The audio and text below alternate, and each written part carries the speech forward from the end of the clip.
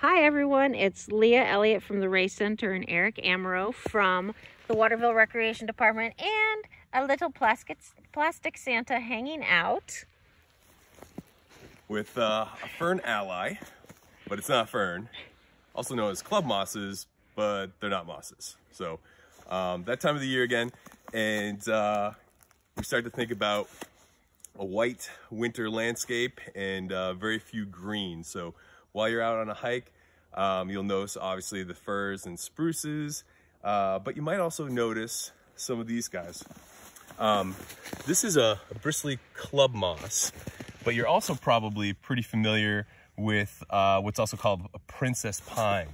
So when you're out on hikes, these club mosses are pretty amazing, and it might transport you back 400 million years ago. 400 million years ago is when these plants started to evolve, and they're a vascular plant that produces spores, not seeds. So they're different in the sense that because they're a very ancient and one of the first forms of vascular plants,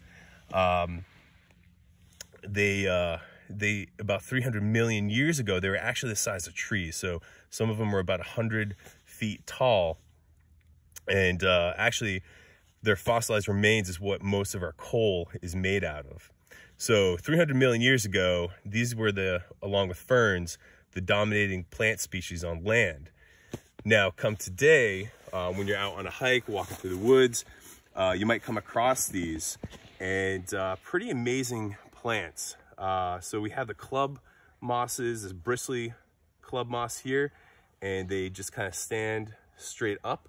You might come across ones that seem to kind of just run across the ground in these long strings, and those are the running club moss, also known as wolf tooth or staghorn club moss.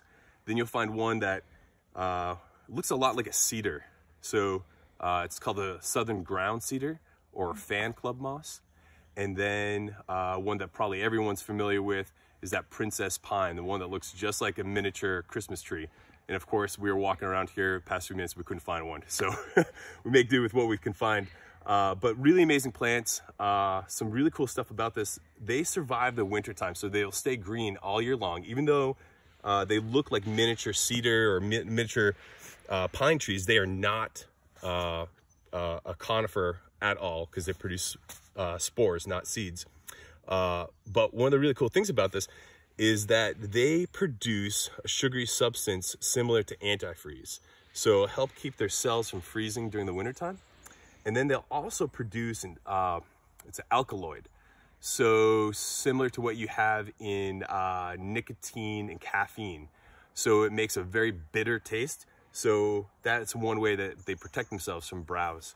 So definitely next time you're out there, throughout the year, you'll see them. They're always green and just a cool miniature little tree-like spore plant. Thanks.